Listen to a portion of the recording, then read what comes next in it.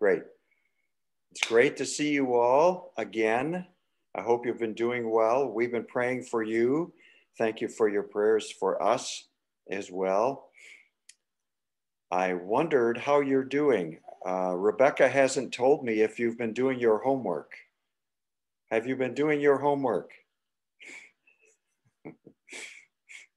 I hope you're getting used to, if you are not already used to it, to just taking time on a regular basis to just sit with Jesus, just to get to know him, sense his heart, even sit with scripture and let it wash over you and let it do its effect in your heart.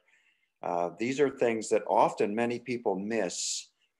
And I just want to encourage you in that. You are probably all doing it, but I just want to encourage those of you who may not be doing it as much. It is an amazing blessing if you do it, and you really get to know Jesus in a different way.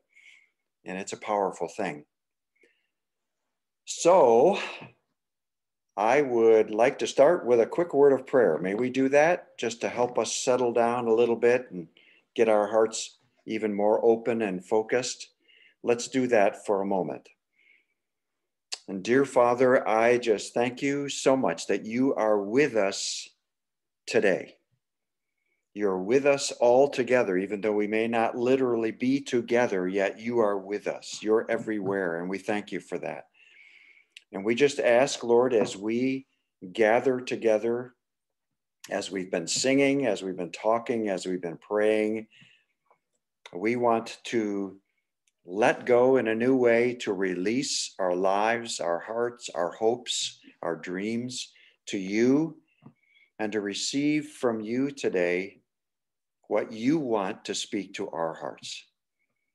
And we say, in faith, we receive it. We want to hear literally from you because we know you love us and you have an amazing plan for each of our lives. And so we thank you for what you will do today. And everyone said, in faith together, amen, amen. Well, let's start with this. Imagine you're out in the rough sea. Now, those of you in California, you never have rough seas, right? So you may not know what this means. That was a joke, but I'm sure you have seen some rough waters. I hope you have never been in rough water, but imagine there you are thrown overboard by the storm, and there you are in rough water, ready to drown unless you are rescued. And suddenly a ship appears. They throw out a rope to save you from drowning. What do? I hope you know naturally what you would do.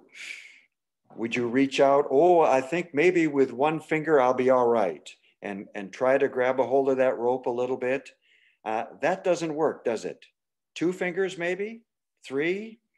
No, what would you do? What would I do? You would do everything you could do to get all 5 fingers, your palm, your whole hand, everything wrapped around that rope, and then 2 hands as well, if at all possible, so you can be pulled to safety. Now, let me ask you, what about the storms of life?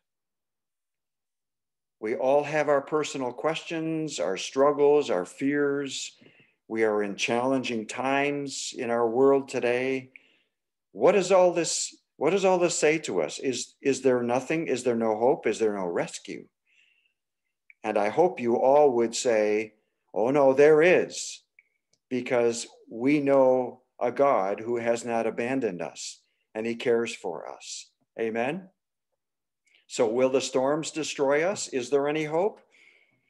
Of course, because our God has told us some things. He's thrown us a lifeline. Amen? For he's told us, I know the plans I have for you. They're good. They're not evil. Jeremiah 29. He said, I'll never leave you. Deuteronomy tells us that. Joshua tells us that. Hebrews repeats those words. He's told us he is there and he cares about us. He has said to us, I work all things together for good for those who love me. Even in times like this, and times much more difficult than this, he said, remember Romans 8:28. I can do all things. Amen. So, is there a rope for us?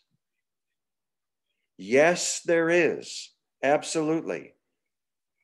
So then, how do we get a firm grip on God's rope for us? A rope that reaches up to heaven, even to him for sure.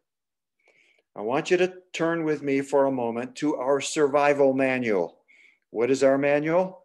I hope you all know your manual quite well, or you're getting to know it more and more, better and better. The Bible, the Word of God. And I want to point to 5 things this morning, our fingers representing those 5 things for getting a good grip that help us so that God can work even more in our lives the way he wants to. And so I'd like us to turn to Philippians chapter 4. Some verses there that many of you are pretty familiar with, and I hope to look quickly at a few, and perhaps we'll see that in a little bit of a different light today, and be a strong encouragement in the coming months for all of us. I want to do something a little bit different is I want to read the scripture, but I want to read it in short sections of a word or a phrase, and then have you repeat it after me so that it has a little bit of a different emphasis and it sticks a little more in our minds and our hearts as we jump into this morning, okay? So remember too, as we've been reminded, and as the scriptures and even the songs we've sung this morning, this is written by whom? This was written years and years ago by the Apostle Paul. Where was he when he wrote this? He was in prison.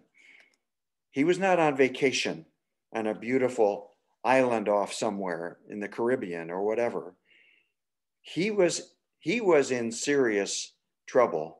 He didn't have it easy. And here he is writing these words to people he was close to and to us today, for us today, in the manual, God's manual that we have.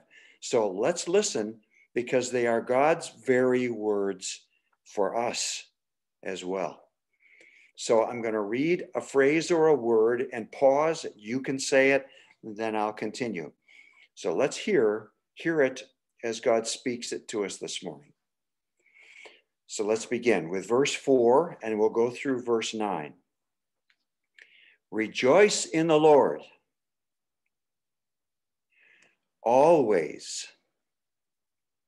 I'll say it again. Rejoice. Let your gentleness be evident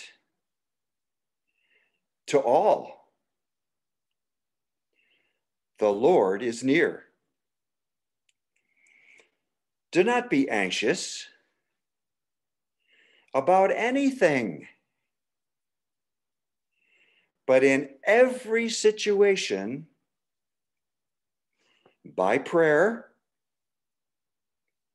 and petition, with thanksgiving, present your requests to God. And the peace of God, which transcends all understanding, will guard your hearts and your minds in Christ Jesus. Finally, brothers and sisters, whatever is true, whatever is noble, whatever is right, whatever is pure, whatever is lovely, whatever is admirable, if anything is excellent or praiseworthy, think about such things. Whatever you have learned or received or heard from me or seen in me, put it into practice. And the God of peace will be with you. Aren't these wonderful words? Powerful words? Just pray with me for a second, would you? And if you have your Bibles with you, lift them out up in front of the Lord together as an offering to him. Or if you're using your smartphone, you've got the Bible on there, just reach that out as well. And let's just offer this up, his word to us. Offer it to him right now. Lord, thank you for these precious words that you've given to us through our brother, Paul. Thank you for this amazing truth.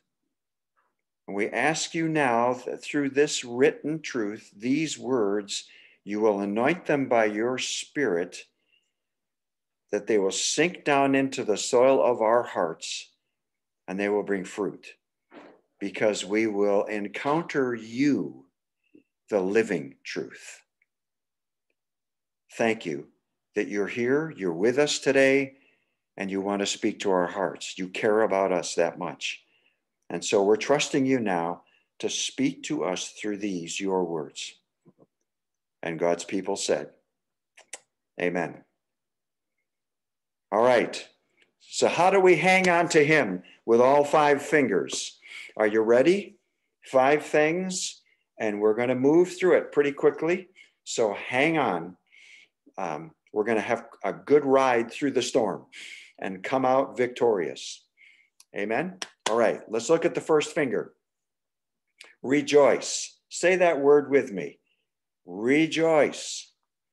Say it a little louder, maybe like a word you love and it's very special to you. Because it should become very special no matter what we're going through in our lives. Amen. A challenging one though. So you may be saying, what do you mean rejoice? In my circumstances, in the things we're going through? Look at the word itself and look at the meaning. Rebecca will tell you something about this, because right in the middle of that word is a French root, a very important French word, joie, which refers to joy. And that word rejoice is talking about keep having joy. Keep joying, if you want to put it that way. It's a very powerful statement. It's not talking about what we know as happiness, what the world knows, but something far, far deeper called joy. And we'll get into that a little bit in a moment. It's a part of the fruit of the Spirit, as you know, in Galatians chapter 5. Now look at this statement for a second. Look at first, you see the when of rejoice. It's a continuing command, as we just noted. So it says, keep on rejoicing. Is that easy? How many of you find that easy? Put your hand up. I don't see any hands up. Okay, I feel better, because I sure don't find it easy sometimes. That's for sure. But there it is, a continuing command for us. Not just when we feel like it, not just when it might make sense to us. Always. Say that word, always. So also you see the how of rejoice. Do you step out just when you think maybe you should, or when it feels good, that kind of a thing? It just says, do it. It's like Nike has told us. Nike got it from Jesus, actually. Just do it. When we start and we step out in faith, God begins to move in and do something we may never have thought before. That's the way he is. So how? We start by just doing it, no matter what our emotions may tell us. Notice third, the why of rejoice. Why do we rejoice? We know from scriptures, we sense it a little more. You'll see in this passage as well. Who is this God we say that we serve? What is he like? We know he's all powerful. He can do all things. He's sovereign. He's in control. And yet he loves us with an everlasting love, the scriptures say. So therefore we know we can trust him. Do you know that today? If you're struggling with that, rehearse this in your heart. Ask him to speak to you about this, because you really can trust him. Say that to the person next to you, or if no one's there, say it to yourself. You can trust him. Now remember, here we are, we just noted, Paul was writing this. You look at his own circumstances. He's writing from prison. And soon again, and he got a word from God, a sense of that too, he was going to be in prison again, in Rome, among all places. And yet, with all the things he's experienced, all the hard times, look at this. He is full of joy. Can you imagine? I want to encourage you too, on your own during this week, to take Psalm 42 and look at that for a few moments on your own, and let this speak to your heart about something. You notice in here, I just want to throw it out a little bit of a hint at what's going on, and you can take it from there because we don't have time today. But you notice in there, David is speaking to his own soul, the part of us that's our mind, will, and our emotion, our mind, will, and our emotions, and he's speaking to that, and probably a lot to his emotions, because often our emotions will flare up. We will get fearful or worrisome, all these things. But David is saying, in effect, he's saying, soul, why are you all worried? Why are you so disquieted? And later he says, hope in God. Do you hear that? You know, it's like almost maybe every day we ought to preach the gospel to ourselves. We ought to speak the truth, call our soul to receive what the truth is. An important process that many of us never do, but it's a powerful thing. And I encourage you to think about that and read just quickly through that psalm and see what David is doing and what's on his heart, because it's related to this here, just what we're talking about. So the rejoice is an important thing. Now, what's the next finger? Relax. Say that word with me. Relax. How many of you don't relax much? Oh, there's not much confession. Oh, okay. Now I see the hands. Good, good. It's very hard for us, isn't it? Often in our culture and even with most of our personalities. But here's an important word to us. And isn't it interesting here that first Paul says, let your gentleness be evident. What's he talking about here? Gentleness. You go to 1 Corinthians 13, you see a little bit about what love is about, but this is going a little bit beyond that, related to kindness, even confidence, likability, in a sense of the ability to influence in a good way. It's not weakness or frailty at all. It's a calm strength, And Paul is saying, let that be known. How do we do this? You notice something here? Look at Paul's words again. Let your gentleness be evident. Do you see something there? It's already there. It just might not be too evident right now in some of our lives. So what's going on here? Let me say something to you. Here's the secret. Who is this Jesus we say that lives in us? What is he like? What does he have? He has everything, correct? Right? He is everything. So if you have Jesus living his life in you, what do you have? You have everything he is. Everything he is in you. It's just a question of releasing it, isn't it? Receiving it, standing on it, walking in it in faith. So I want to encourage you, and Paul is saying this even in this, let him have freedom in your life. Relax in him. Let him be who he is in you and through you by the power of his Spirit in you. And some powerful things will happen. More and more of Jesus will show through you. Now, all that he is. Does anybody want that? Amen, amen, amen. Why is this so important? Paul says, because the Lord is near. Now, this is a challenge and an encouragement. For some of us, it's a challenge. For some of us, it's an encouragement. Some of us may not have our priorities right. We may be struggling on some things in our lives. We may feel like we're a failure. But look at this. There is hope for us. We don't want to waste our lives. We want to be fruitful for God and not be caught off guard when he returns.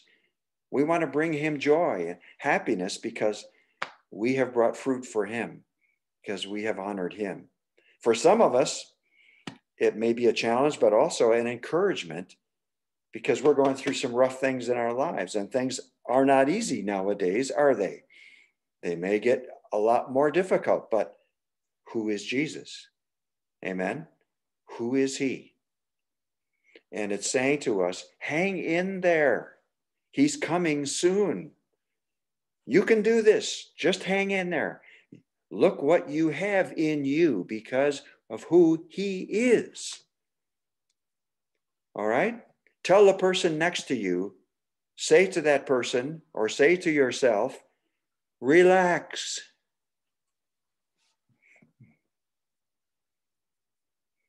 I didn't see any of you saying that to each other because you're afraid someone's going to say that to you, right? Okay, next finger, third finger, verse 6, request. What's the part of the secret? A part of the secret to dealing with our storms? We have a talk with Jesus.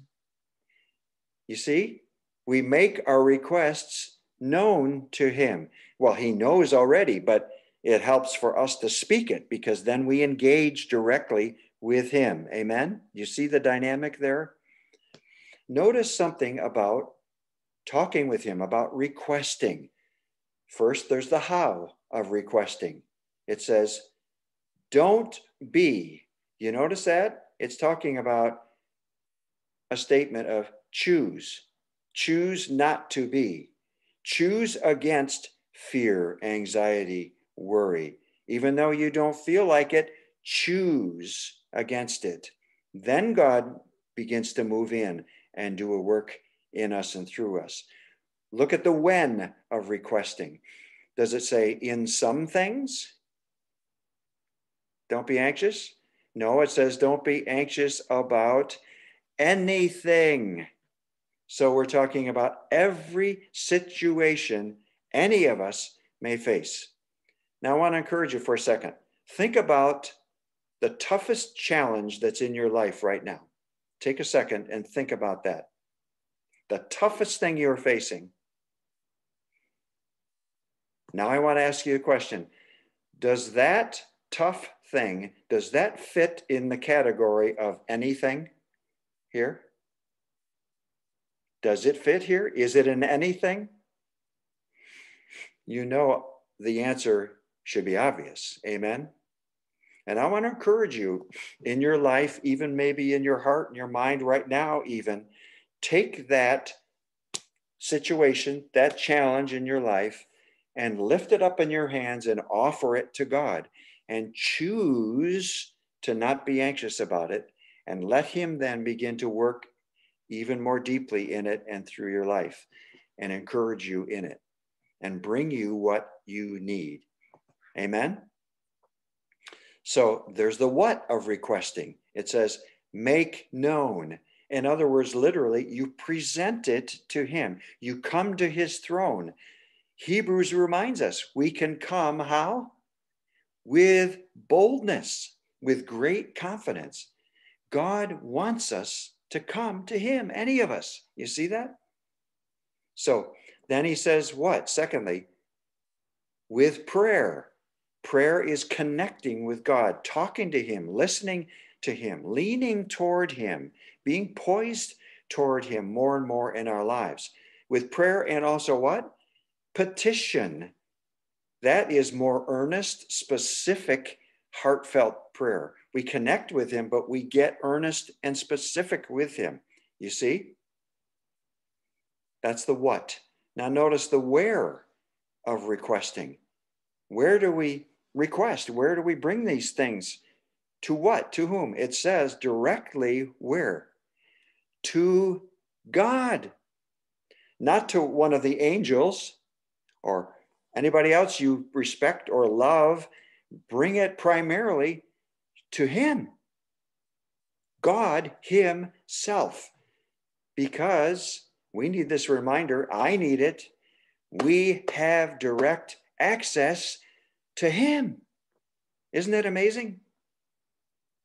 So remember who he is. Don't forget, he's not just our great creator God. He's our Father, our heavenly Father. He's our Abba, our dear Father.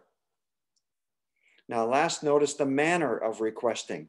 How are we supposed to be bringing our requests to God?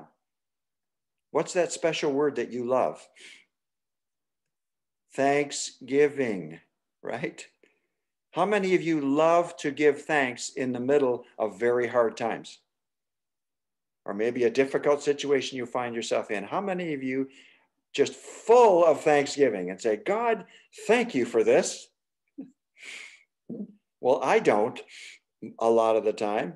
And if we're honest, you know what we'll say. But look, here's the habit he wants us to get into. If Paul can do it, we can do it. You see, again, he's sovereign. We can trust him. So this is a step of faith because we know God will be faithful to us.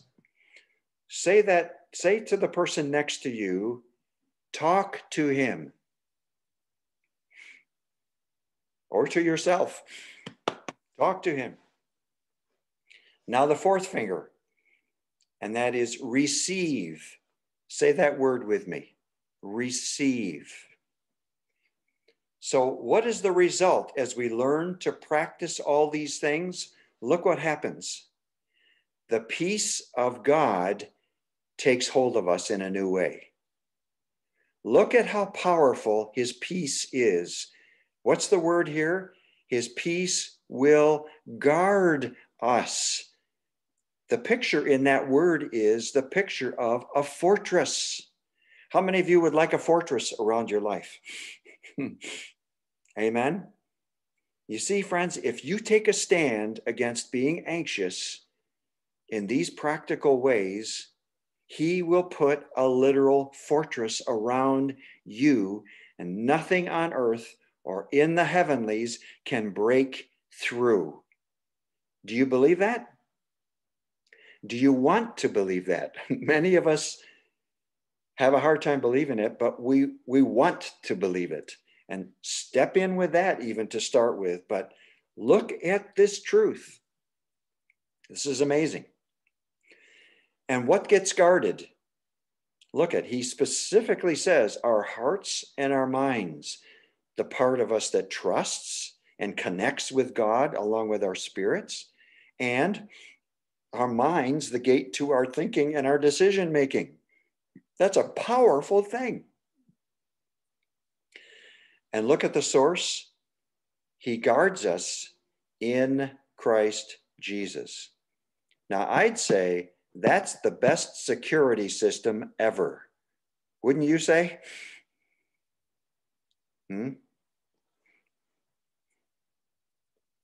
Maybe that's what we ought to install in our houses. Some of us have. Hallelujah. Now, say it to someone next to you. Receive his peace. All right? Okay, last finger. Verse 8. Rehearse. Say that word. Rehearse. We've read that verse. There's some wonderful words in there, and it covers quite a bit of territory, which is wonderful. But do you see now why verses 4 to 7 are so important and that bring about his guarding us? Why would he guard us? Not just to protect us from the enemy, but so that we are free to focus where we need to focus without distraction, so we can grow in him and follow where he's leading us. Do you see? We don't get distracted by the enemy as much in the world and the tugs of our own flesh. Then we focus on the things that are really important, the things that are eternally important, the things that are noble, right, pure, lovely, etc., etc. All those things, the powerful things that work eternal things in us. And that begins a new process. I want to encourage you with this, to see this process, and that will motivate you to commit to what's before. What you think determines what you believe. Amen? And what you believe determines how you behave. Amen? So you see the process? As we focus on the things that are lovely, just, honest, good report, etc., etc., there will be a new transformation taking place in us. Romans 12:2, don't be conformed to the world, but keep on being transformed by the renewing of your mind. This is how it's happening, you see? We take every thought captive, 2 Corinthians 12. We don't give the enemy a foothold as easily, Ephesians 4, because we see his lies more clearly, because we really know the truth. We can see the counterfeit because we're familiar with what's true and genuine more and more. Amen? And then I want to encourage you, what happens? What happens through this? What do we become more and more like? Or I should say, whom do we become more and more like? Just like Jesus. So what should be our primary goal as the body of Christ? The first and foremost, that we help each other to become more and more like Jesus. Wouldn't it be something if, say this week, one of you went to Rebecca, say, and you said, Rebecca, I saw what you did for so-and-so this week. That really blessed me. You looked a lot like Jesus when you did that, and that really touched my heart. I just want to encourage you. Good job. Keep it up. Wouldn't that be something if we would encourage each other like this and have as our goal, I want to help him, I want to help her become more like Jesus. Wouldn't that be awesome? Amazing to me. And that's his goal for us. Romans 8:29, right? That we be conformed to the image of his son, Jesus. So say this to a person next to you, if there is someone there. In 2021, you're going to look more and more like Jesus.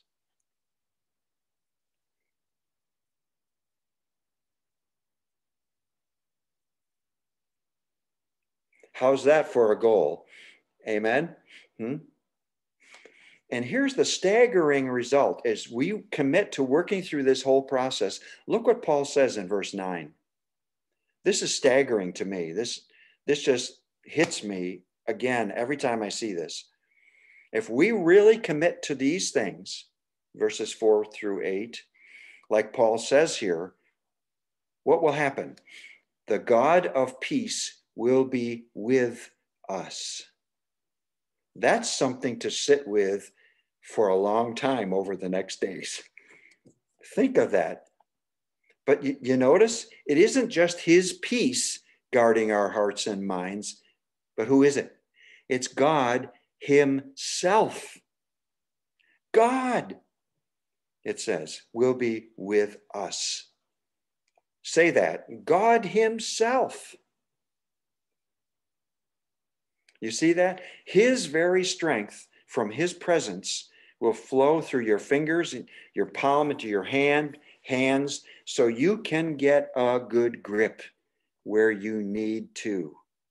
He is faithful. He will be there. He does not ignore us. He cares about us deeply.